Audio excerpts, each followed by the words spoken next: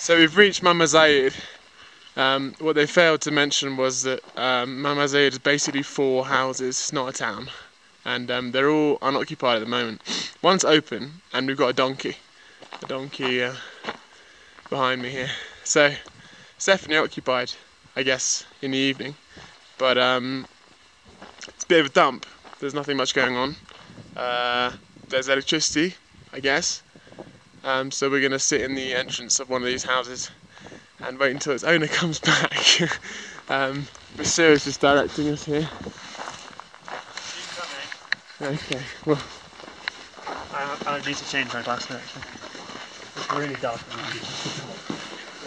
Right. Could be a fun night ahead.